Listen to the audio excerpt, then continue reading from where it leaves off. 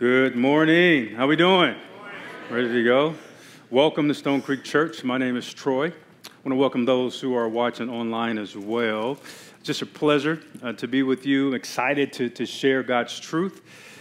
This morning, what you just saw was a clip of the greatest basketball player ever. Whatever, LeBron fans. He is the greatest ever. And I think this was like 2003. It was his last game in Chicago, even though he was playing for the Wizards. And they were just showing their appreciation and approval for the 6 championships and just the memories. And so they gave him an amazing, I think it was a 5-minute standing ovation, right? So it was really awesome. Just took me back a little bit watching that clip. Standing ovation, it is an occurrence that you see at an event where people literally stand up and they applaud to show appreciation, approval, or even respect. Do you know that the longest standing ovation ever recorded is 80 minutes long? That's like driving from here to and from Bloomington, and they still clapping. They still give it up. And it was done to the great opera tenor Placido Domingo in 1991. If you've never heard him sing, it is unbelievable. 80-minute standing ovation. And this morning, I want to share with you, so excited to share with you, an issue that we've been dealing with since the creation of man, since it all began for human beings. And I believe it's part of the root of sin entering our world and birthing a sinful nature in us. This issue we see discussed so many times in Scripture, and very clearly in Galatians chapter 1. So if you want to go ahead and go to Galatians chapter 1, we're going to read 1 through 10. Galatians 1, verses 1 through 10. Just a bit of context. This is the Apostle Paul writing a letter to the Galatians, Christians, which was a city in Asia Minor, which is modern-day Turkey. And Apostle Paul actually visited this city each of his 3 missionary journeys. So he loved and cared for these people. He definitely loved the church. But he started to hear that there were some people in the midst trying to confuse Christians about the gospel. So this is a letter about correction. It's a letter about just getting people encouraged to follow the gospel. And so we're going to read Galatians 1 through 10. It says this: Paul, an apostle, sent not from men nor by man, but by Jesus Christ and God the Father, who raised him from the dead, and all of the brothers with me, to the churches in Galatia. Grace and peace to you from God our Father and the Lord Jesus Christ, who gave himself for our sins to rescue us from the present evil age, according to the will of our God and Father, to whom be glory forever and ever. Amen. Verse 6 says this: I am astonished that you are so quickly deserting the one who called you by the grace of Christ and are turning to a different gospel, which is really no gospel at all. Evidently, some people are throwing you into confusion and are trying to pervert the gospel of Christ. Verse 8. But even if we or an angel from heaven should preach a gospel other than the one we preach to you, let him be eternally condemned. As we have already said, so now I say again, if anybody is preaching to you a gospel other than what you accepted, let him be eternally condemned. And verse 10 says, am I now trying to win the approval of human beings or of God? Or am I trying to please people? If I was still trying to please people, I would not be a servant of Christ. I even love the New Living Translation says this. It says, obviously, right? I'm not trying to win the approval of people, but of God. If pleasing people were my goal, I will not be Christ's servant. Amen. The sermon title this morning is Standing Ovation. Whose applause am I living for? Standing ovation.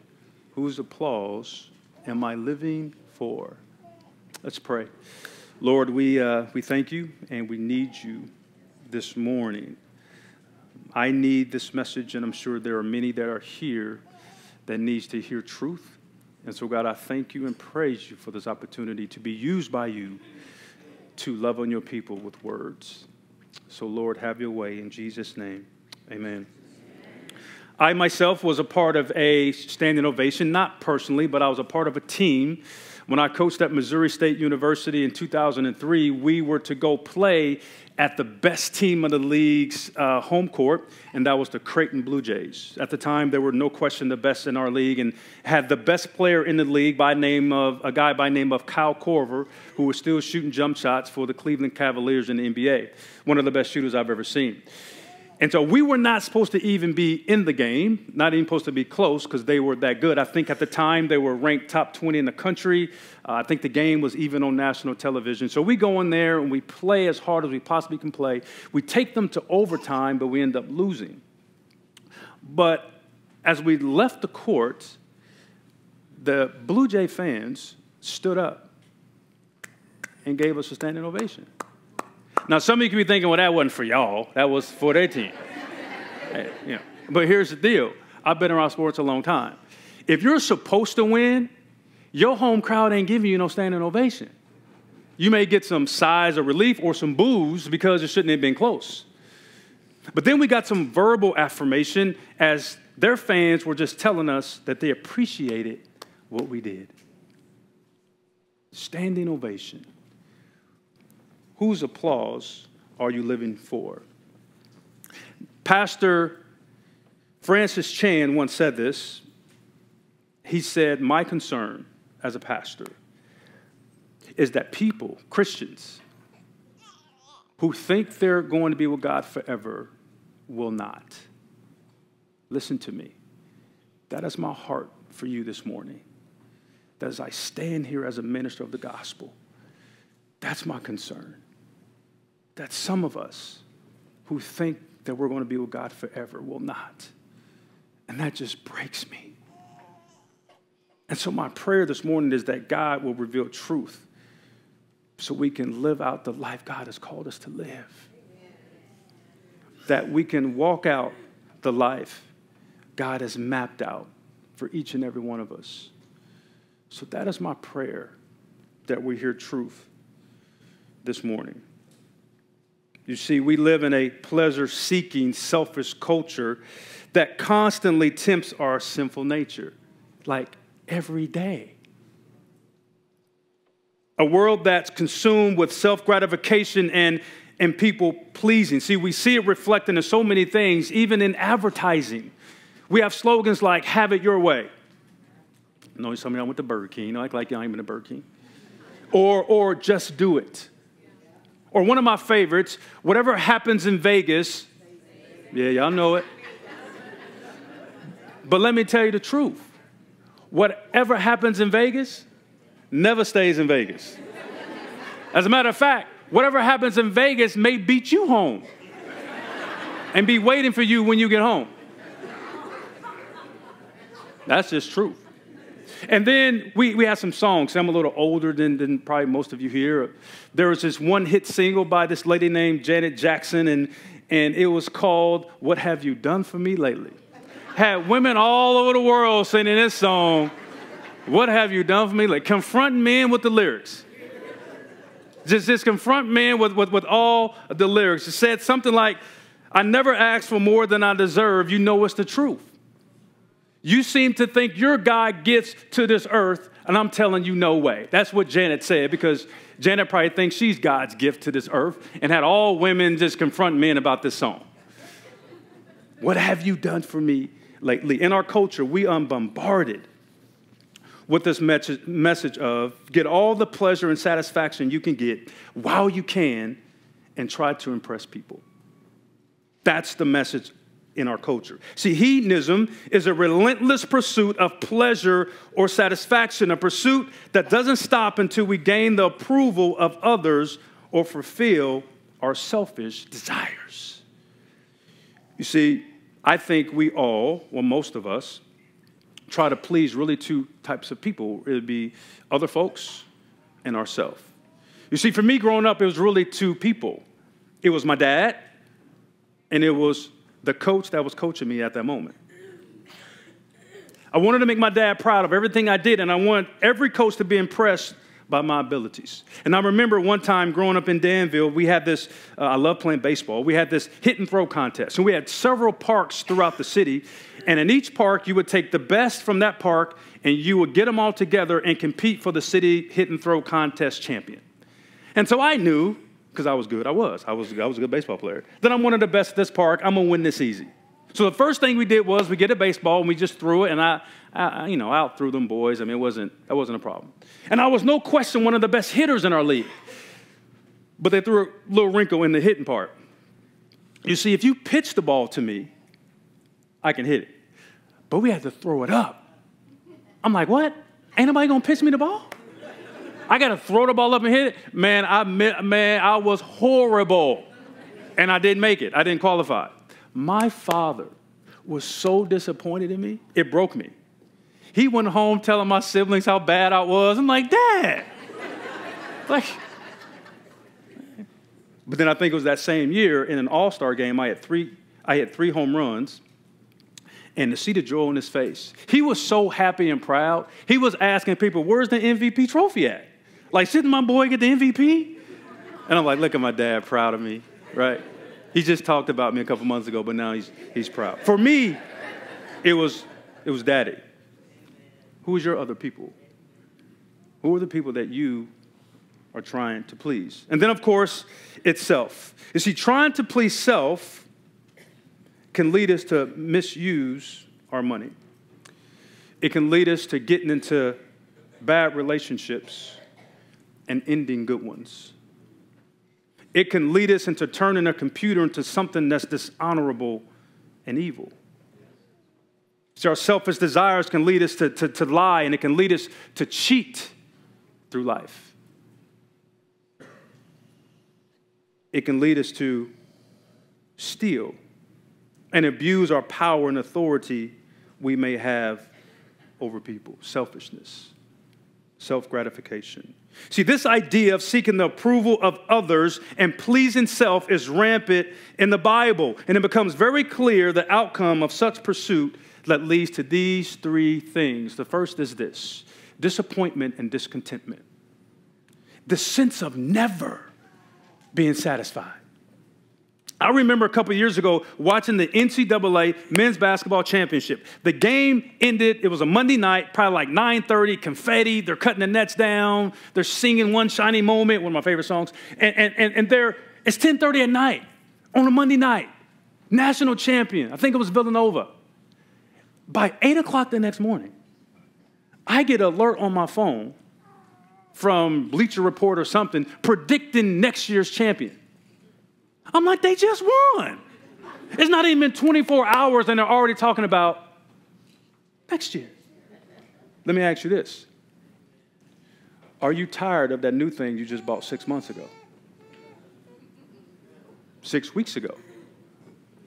6 days ago? You need to understand this truth.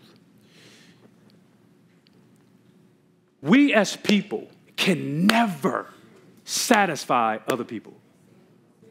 We can never fully satisfy other people, including ourselves. You know why? God didn't design it that way. Then you have pride. It can lead us to pride, this corrupt sense of personal value. When you think you are all that and you're not, you really aren't. You really aren't all that. You're not. In the scheme of eternity, Troy, you're not either. Like, we have this unrealistic value that we place on ourselves. That's pride. And then you have idolatry, this God-like complex, this invincibility that we have over ourselves. That's what self-gratification does. That's what seeking approval from others does. But listen to me, all three of those dishonor God.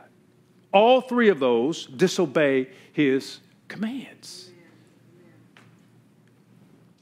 And the result of that disobedience we find in Romans 6:23. What does it say? For the wages of sin is death. Do not, listen to me, do not think physical. This is worse. It's eternal. It's eternal separation from God forever. Forever. Forever is longer than time. We have this. And it's eating us up. I believe that when it comes down to it, there's really two audiences that we aim to please. I believe that these are two targets that are raging war within us each and every day of who do I please, either God or people. Now, your candidate to sit here is up to you. This can be a parent. This can be a child. This can be a spouse, a sibling, a friend, a boss. You can sit here. But I want you to imagine every day that you wake up, that you live your life in this arena, and these two chairs are constantly watching everything you do, everything you say. And here's the question we have to ask ourselves every day. Which one am I trying to please? Whose approval am I after? Is it people or is it God? From whom do I want to receive a standing ovation? Each and every day. It is a fight. I fight. But here's what you got to understand. It can't be both. Can't be both. It has to be one or the other. We just read it in Galatians 1:10. It cannot be both. It has to be one or the other. So for the rest of our time, I don't have much time. I'm just going to focus on this one. Because this is the only one that matters. So I'm going to share 3 ways that we can know that God is pleased with our life. Just 3 quick things that will help us to please God with our life. The first is this: believe. It's faith. And it's not just believe in faith. There's really 3 things within this that I believe God wants us to have faith in him, to trust him about. And the first is this: who he really is. Who he really is. Deuteronomy 10:17 says this: for the Lord your God is God of gods and Lord of lords, the great God, mighty and awesome, who is not partial and takes no bribes. What this tells me is this: he is not influenced by people like we are. Do not bring him down to us. He don't take no bribes. You see, because he's self-existent. He's creator. He's eternal. He's holy. He's judge. He is perfect. He is all-knowing. He knows everything. He's all-power. There's nothing he can't do. But here's the thing that's awesome. He's loving and compassionate. That's who God is, was, and will ever be. He wants us to know the truth of who he is. The second one is this: what he's done. I had an opportunity a couple years ago to hang out with a Navy SEAL. I'm just telling you right now, these are the baddest dudes on the planet. These are some if I'm ever in any kind of hostage situation anywhere in the world, I want them dudes come to get me. Them some bad dudes. But let me tell you the truth. The greatest rescue mission in the history of the world was not done by flesh, but God in flesh. Galatians 1:3 just told us that Jesus came to rescue us from an evil world. The Navy SEALs, bad dudes. But listen to me, they need rescue too. They need to be rescued as well. See, it's through the life, death, and resurrection of Jesus Christ. See, Jesus came to reconcile, restore, and ultimately renew a right relationship with God forever that was once eternally severed because of sin. That's what Jesus did. But here's what's so awesome in verse 4. It says that this was God's will from the beginning, before time started. This was his plan. This is what he's done for you and for me. John 6:29 says this, the work of God is this, to believe in the one he has sent. We got to start there. Faith is where it all starts. If you don't have faith, you have no shot. It's where it starts. See, we receive God's approval when we repent and have faith in Jesus for salvation and follow him as Lord. You cannot just believe in Jesus and that's it. God is calling us to follow as Savior and as Lord of your life. See, God is pleased when we receive the atoning sacrifice of Jesus on the cross that traded his righteousness for our unrighteousness. That's a bad trade. He gave up everything. What did he get? But we got everything and gave him our sin. That's our Jesus. See, when we believe that Jesus is the only way to the Father, did I say only? Only way to the Father. It's with this type of faith that Daddy is pleased. You see, it all starts with Jesus. And I pray for everyone here to start there. Today, believe in Jesus for your life.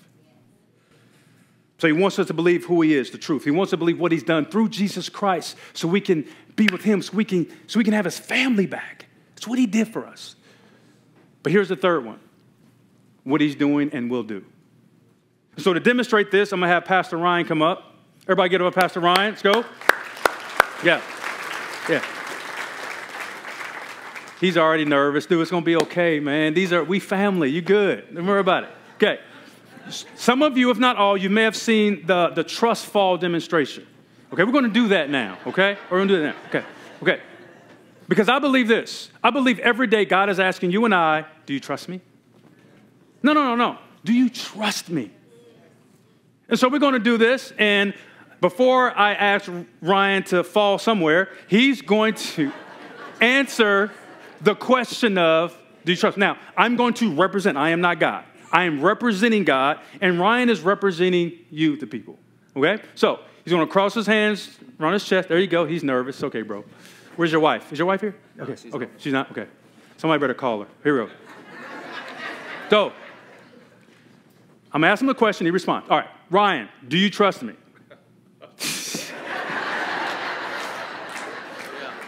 He said yes. He needs a microphone. He did say yeah. Okay. All right. Trust me. Fall forward. Oh, boy. Okay, got you. Okay. Got it. Okay. Trust me. Good. All right. We're going to amp it up a little bit. You okay? All right. You're going to turn around. There you go. Good. Yeah. Arms crossed. Eyes closed. You don't need them glasses, bro. Eyes closed. Yeah. Okay. Now, Ryan, do you trust me? Okay. Fall back. Oh, yeah. There you go. Cool. All right. Now, turn around. Amp it up a little bit more, right? Because this is what God does to our faith. All right. Would you back up? Right on the edge there, buddy. There you go. There you go. Okay. All right. Arms crossed. Eyes closed again. Brian, do you trust me? Dude, you have a beautiful voice. Don't act shy now, bro. Yes, Lord, you do, right? Yes. Okay, now, fall back.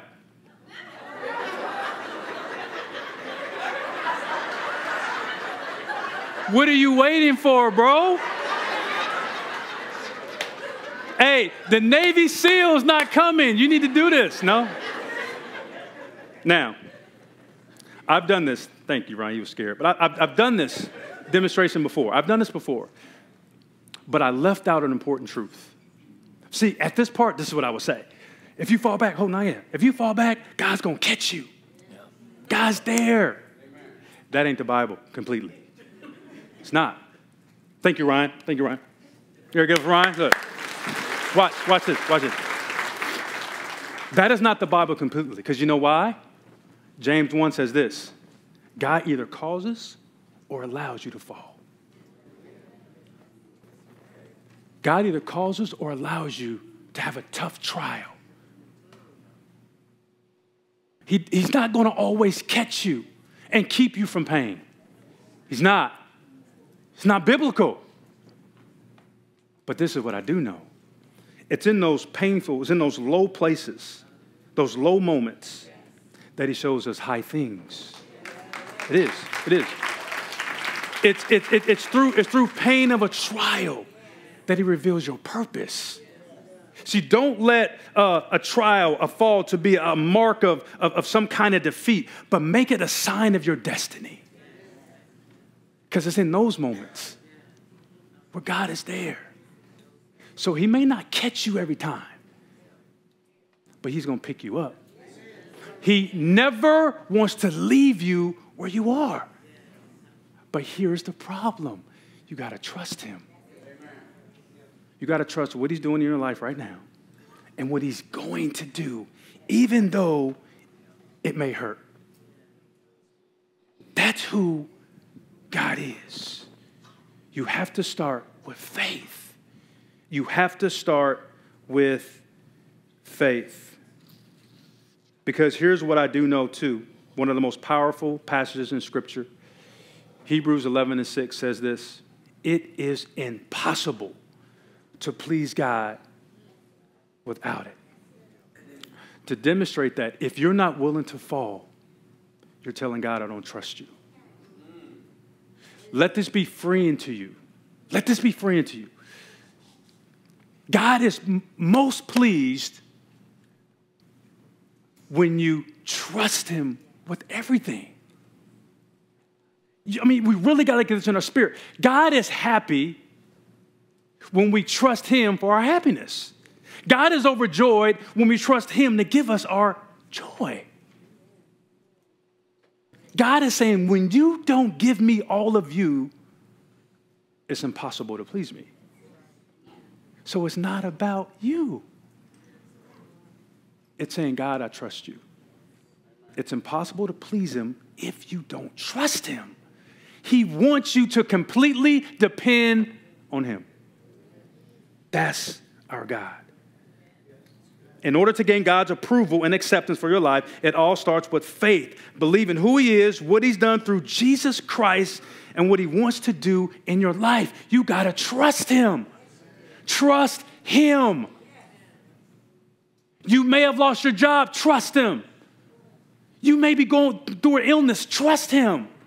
You may have lost someone close. Trust him. He will never leave you there, even though it hurts. The second is this, obedience. I got to get through this, all right? I got to go now. I knew I was going to do that. God is good. 1 Samuel 15, obedience. And I'm going to get to the end of this passage. It says this, to obey is better than sacrifice. God is pleased when we do what he tells us to do. God is pleased when we steward our money well, when we steward our time well, when we steward relationships well, when we steward the gospel well. He is pleased when we do what he tells us to do. When we trust him that his plans for our life is the best life. See, the disciples in the New Testament asked Jesus this question. What are the greatest commandments? The two greatest commandments. Like they try to simplify it. What they were saying is that, what's the simplest way to please you? This is what Jesus said. Love God and love people. That's what he said. Notice that he didn't say love yourself. Like, right? It's always about someone else. He said, love God and love people. Because here's what I know to be true. Obeying people will not always lead you to love God. But obeying God will always lead you to love people. Did y'all get that? Obeying people will not always lead you to love God, but obeying God will always lead you to love people. And to show our love for God is to help people find and follow Jesus. And I asked myself, Troy, who have you talked to Jesus about today? Man, I ain't got time for that. Busy.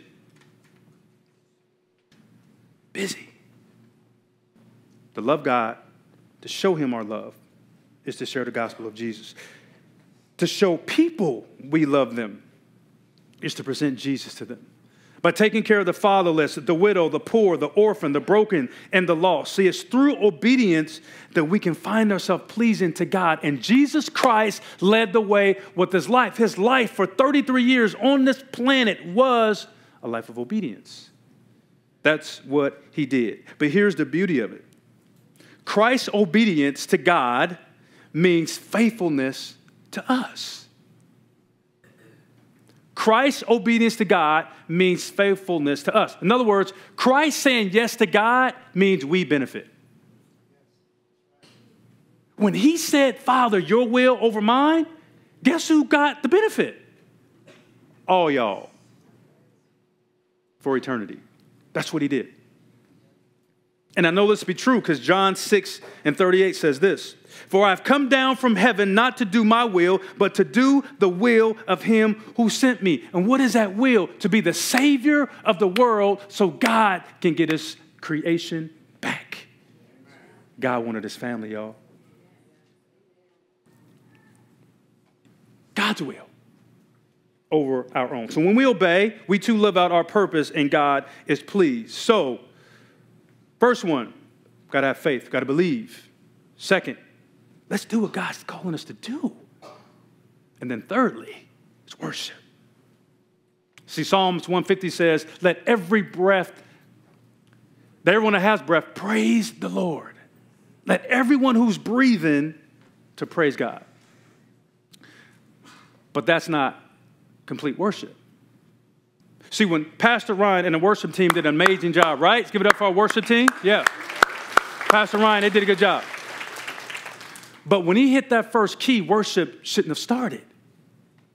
Worship should have started when you open your eyes up this morning. But see, when he hit that key, he continues us in worship. He don't start worship.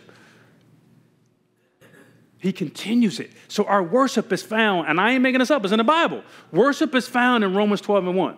This is what it says. Therefore, I urge you, brothers and sisters, in view of God's mercy, to offer your bodies as a living sacrifice, holy and pleasing to God. Here it is. This is your true and proper worship. You know what worship is? When you go to work, when you go to the store, when you go work out, when you go to Starbucks, when you go to the library. Worship is presenting God everywhere we go. It's not just singing and talking, but it's also walking. That's exactly what he's calling us to do, is to worship in everything that we do. You see, John 4 says that God is spirit, and his worshipers must worship him in spirit and in truth. Worship is a lifestyle. It's not an act. That's what we do. So we need to believe, we need to obey, we need to worship.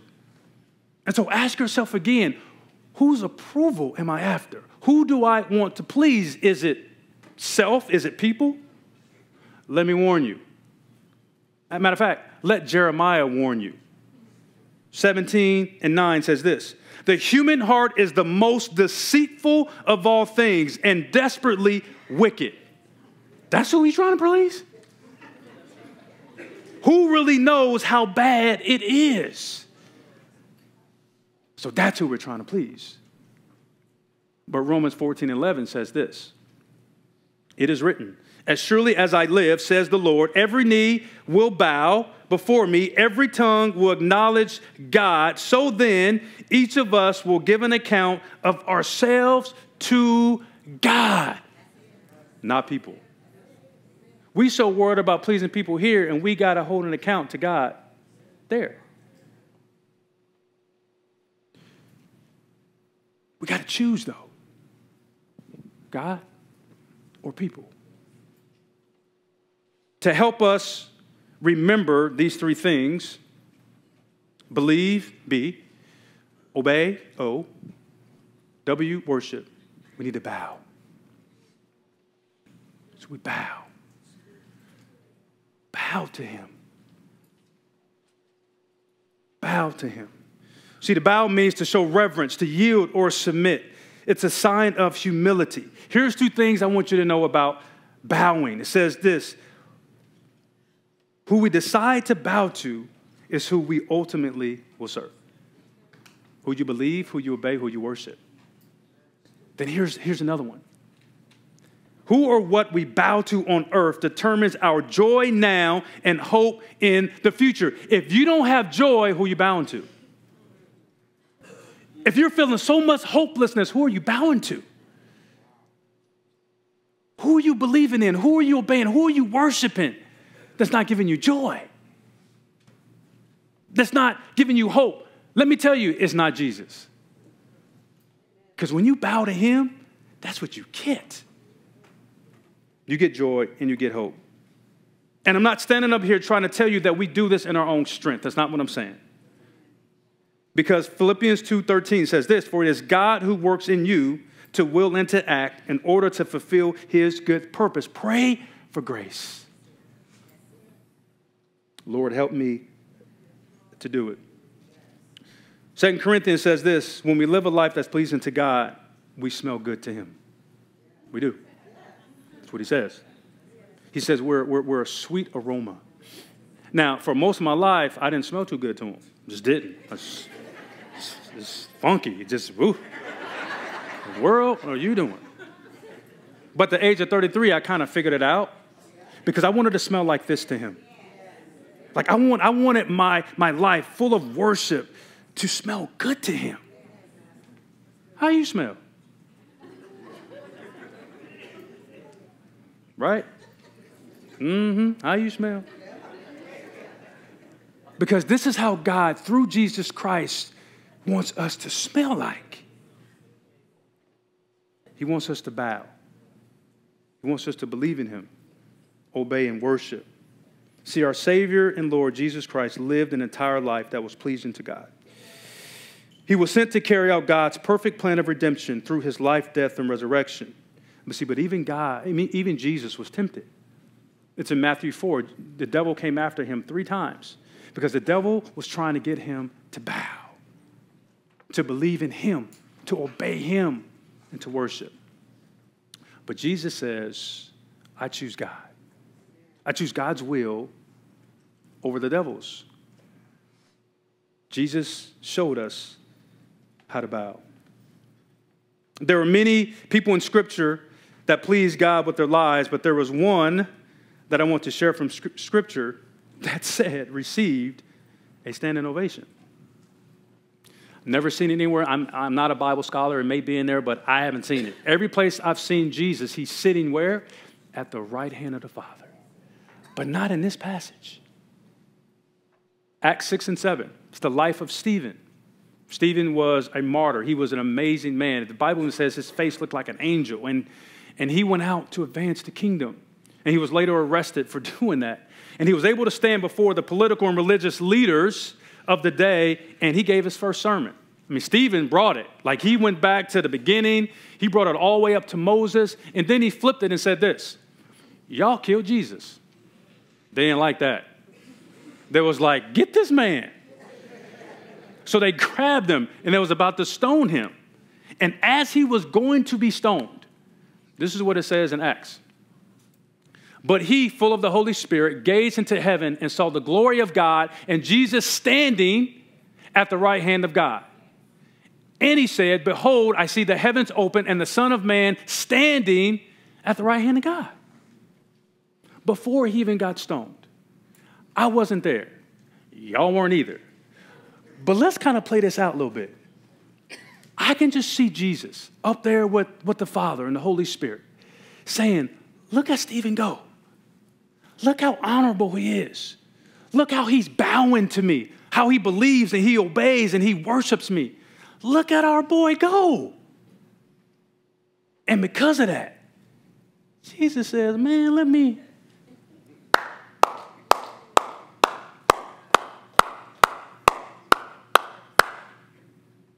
Give him a standing ovation because his life pleases me. One day, can we receive that from Jesus? Because I don't know if he's going to be still sitting or standing when we get there. This Bible gives me hope that he may be. That's my girl. That's the way to stay faithful. That's the way to trust me when it was going to hurt. You bow to me. See, because here's the truth. The reward when we bow is God. It's not money. It's not trophies. It's not recognition. It's God. It's God forever. So as I close, seeking the applause of people can cause us to miss our destiny, to be misled rather than Christ-led. See, God's will has to be greater than our will. See, there's nothing wrong with trying to please people, your parents, your kids, your spouse. There's nothing wrong with trying to make them happy. The problem comes when they cause you to lose faith in Christ, when you begin to disobey God doing it, and when you stop worshiping him and you start worshiping them. That is the problem. Let me read this to you and I'll close. It's not in your notes. It's 1 John 2:15 through 17. 1 John 2:15 through 17. This is what it says.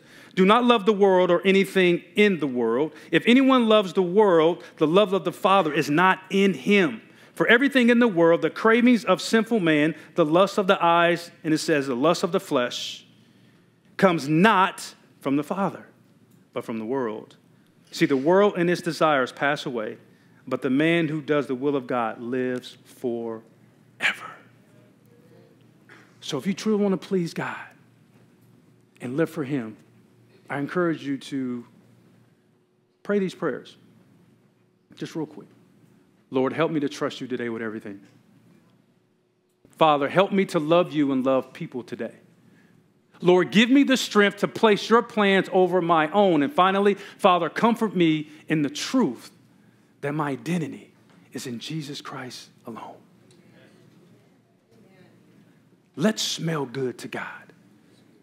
Let's please him with our life. Let's pray. Father, thank you for being so awesome. Thank you for your truth. There's only one truth. Everything else is a lie. And so, God, we thank you for Jesus Christ who allows us to be a sweet aroma to you. But, Lord, we have to make a decision. We have to commit that today I will bow to you. I will believe in you. I will obey you, and I will worship you with my life. I pray, God, that your will be done in us and through us. It's in Jesus' name I pray. Amen.